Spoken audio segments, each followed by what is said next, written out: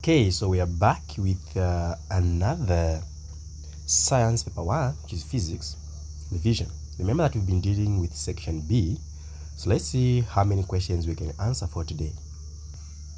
So we ended here on B2. We are now going to B3, which says a crane lifts blocks through a vertical height 24 meters with a force of 5,000 newtons at a constant speed of 6 meters per second.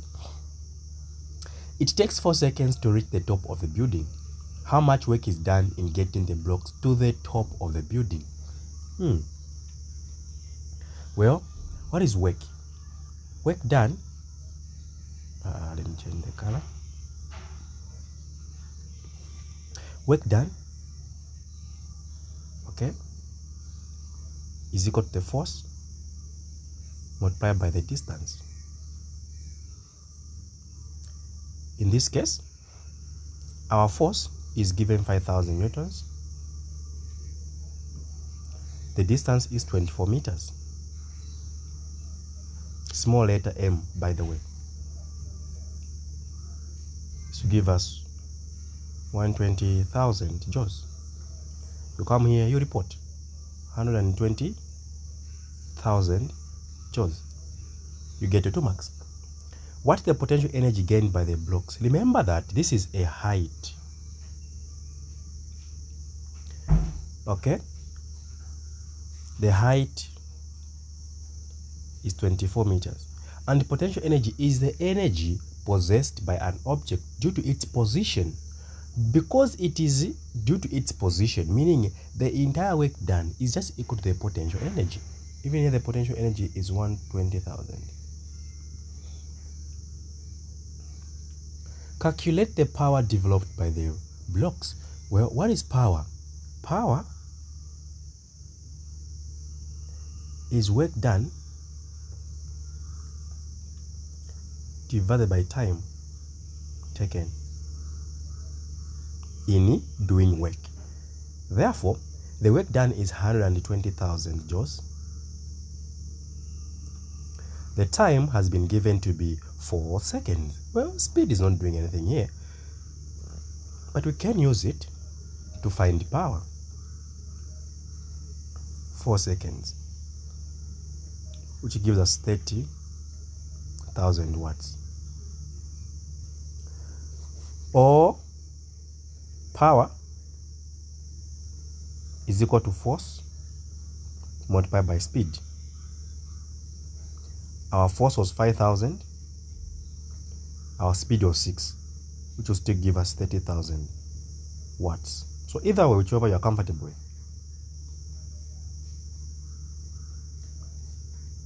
How many minutes have I taken answering this question? That's like closer to 3 seconds, 3 minutes. You see? Let's go to the graphical question, question number B4. Figure B4.1, it shows a graph of solid pure substance changing its state of matter after it is being heated. The key word here is being heated, meaning it's melting. So melting, changing its state from there, meaning from solid, liquid to gas. Look at the diagram properly, okay?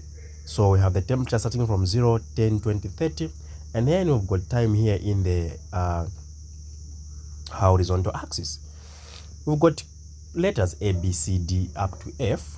Question 1 says, what was the boiling point of the substance? Now, the boiling point is a temperature at which a substance changes its state from liquid to gas. That's boiling point.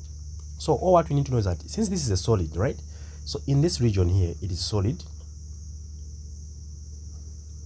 Solid plus liquid. It is liquid. Here it is liquid plus gas. And here it's gas. So we are looking at a level where it is changing from liquid to gas here. So go to the temperature there, 40 degrees Celsius. So we write 40 degrees Celsius. At which temperature will the substance exist as both liquid and gas? Again, it's the same temperature here, liquid and gas, 40.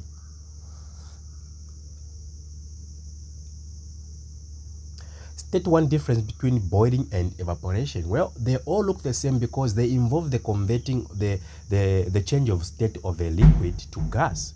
Now, what's the difference between these two? Well, boiling takes place throughout the liquid. Remember that the entire liquid is boiled. But evaporation takes place on the surface of the liquid. So boiling takes place throughout the liquid, while evaporation takes place on the surface of the liquid. This is just one of the differences that you can mention between boiling and evaporation. There are quite a lot. Well, even when you look at boiling, boiling has got a temperature called the boiling point, meaning it takes place at a certain specific temperature. Evaporation, it can take at any temperature. It can take place at any temperature, evaporation. On the other hand, like I said, look them up. I've given you to there enough. What happens to the heat supplied at points where there is no increase in temperature? What happens to the heat supplied at points? These points can be melting point or boiling points where there is no increase in temperature. Now, the heat that is supplied at those points, all right? Let's say there's a solid here changing to what? To liquid, right? When you supply heat to this solid, or what you are doing is that you are trying to break down or to loosen the intermolecular forces, so that once the intermolecular forces are weakened, there's that change of state. Are we there? So heat supplied, it's just there to weaken the forces of attraction. It is used to weaken the forces of attraction, or you can say intermolecular forces of attraction that hold the molecules together, which can be a solid state or the liquid state. You are done. Should you progress to B5? Well, let's go. I think this will be the last one. Figure B5.1 shows a wave with a frequency of 40 Hz. So the frequency is a 40 Hz. Please take note. Here you've got displacement, here you've got distance. These two are two different because displacement is a vector quantity and distance is a scalar quantity. Take note of that. There's a difference. Define amplitude. Define amplitude. The maximum displacement of the particle or the wave from the rest position. That's all. This is the maximum displacement of a wave particle, not just a wave, but a wave particle, okay, of the wave now from the rest position.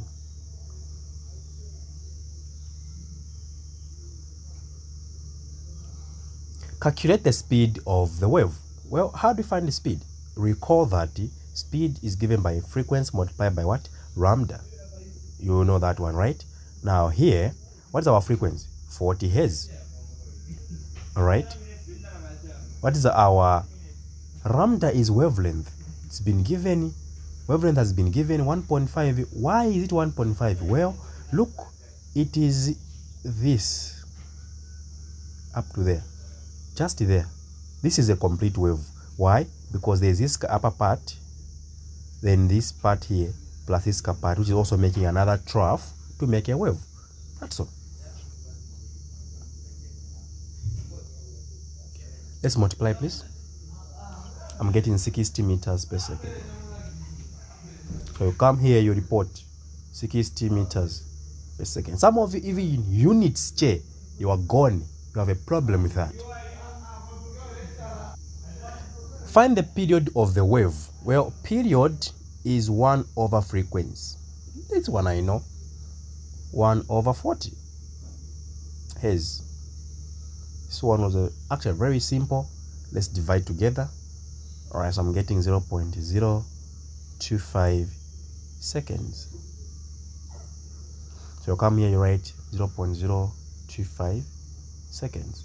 Alright, so thank you so much. In our next part 4, we are going to start from B6 all the way. So don't forget to subscribe and follow for more. Remember, you can also enroll for online classes. Very affordable, very effective. You can be one of the people to enjoy.